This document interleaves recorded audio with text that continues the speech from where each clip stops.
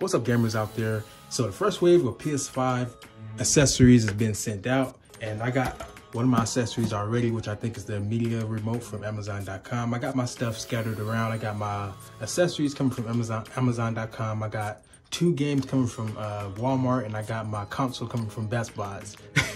So what I was planning on doing originally was unbox all my accessories all together, but I thought, you know what?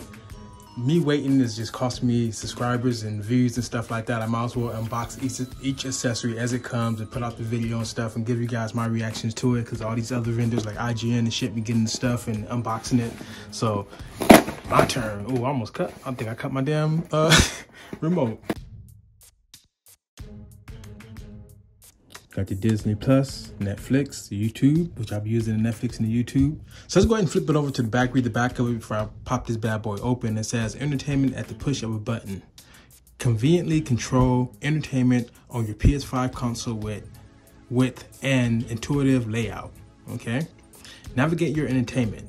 Control streaming apps on your PS5 console and the volume and power settings of compatible TVs. Okay, boom. So that's what the volume and stuff is for. It can actually control the TV. I was wondering about that, if it's actually the console, headphones and stuff, up and down volume, or if it's the TV. So it actually is the TV. That's good.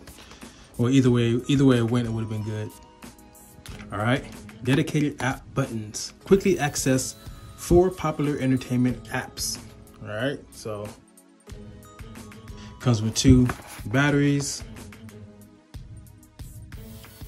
All right, so hopefully I wasn't recording for too long without my good audio. But yeah, man, so let's go ahead and get to the remote. And here it is, you know.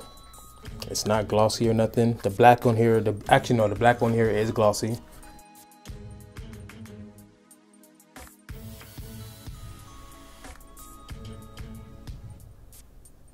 Oh, so that's actually a button, okay. PlayStation button. So I'm guessing how to pop this open. I'm not gonna look at the directions, but I'm gonna assume that it's the same way. If Sony is clever, it's the same way like the console side flap. So I'm gonna lift this up. Nope.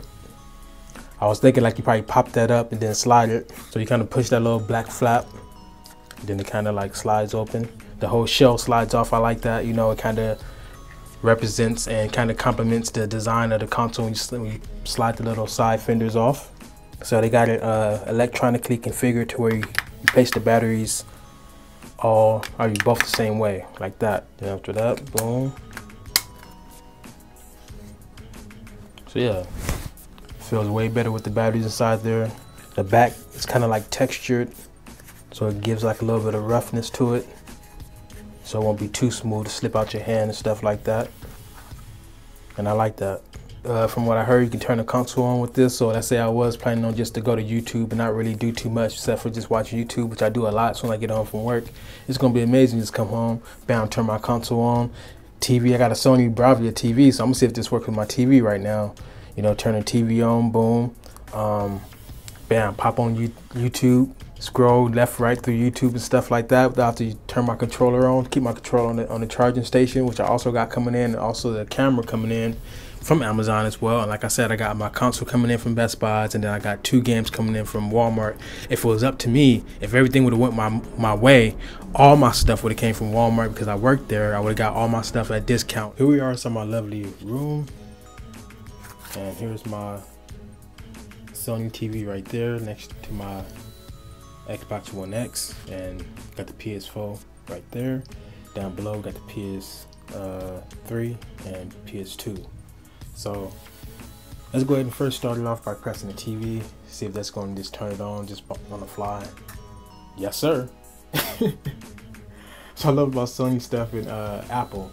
Like, they stuff just automatically talk to each other without having to download no firmware or nothing. It just works. So I'm gonna see if I can control stuff with this, you know, with this remote. So for now, turn on the TV and stuff like that. See if it turns up and down the volume. Yep, it does. Up and down the volume, it automatically works. Okay, actually I'm turning it up. Just don't got my headphones. I'm used to having my TV turned down. I always got my headphones on. Nope, so it's not compatible with this PlayStation. I can also try something else. So I'm glad I made this its own video. If I go into settings,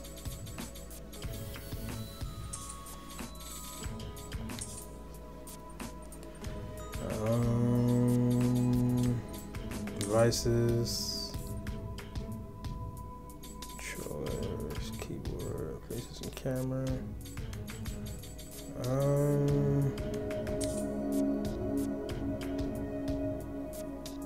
Let me press this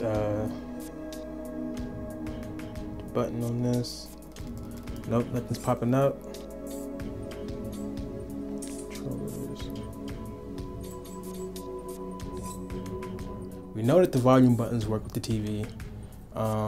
The mute button, that works. Okay, mute, boom.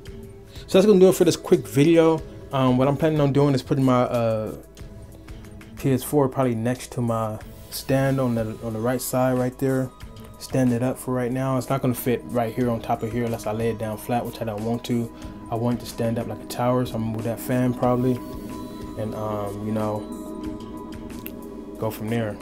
Boom, see if it powers off. Yep, boom. My PS3 turns on the TV. I think that's the only console that turns on the TV when you turn it on.